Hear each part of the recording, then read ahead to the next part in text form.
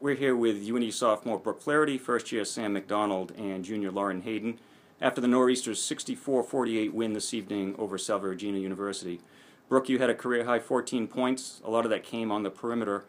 Was that by design, or just you were moving to open spots, or they were giving you those open looks? I think a lot of it had to do with how hard my teammates were attacking the basket and just really trying to break into their zone, and I was just relocating, trying to find the gap and hit open shots. Sam, last couple of games you've made significant contributions to the team's success. This evening you matched Brooke with a team-high 14 points. You're now 9 games into your college career.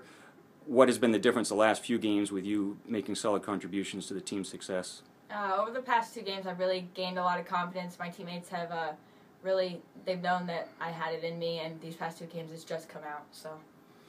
Lauren, once again another outstanding defensive effort on your part, helping limit Salve Regina's Megan Harden to just 11 points, which is half of her average. She's an outstanding offensive player. And what was the defensive strategy this evening to help limit her to those 11 points?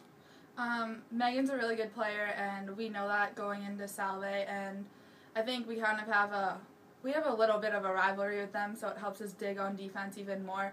But it was really a team effort, not just a personal effort, to just give her everything we had. So. Next up is this weekend, Saturday at Nichols.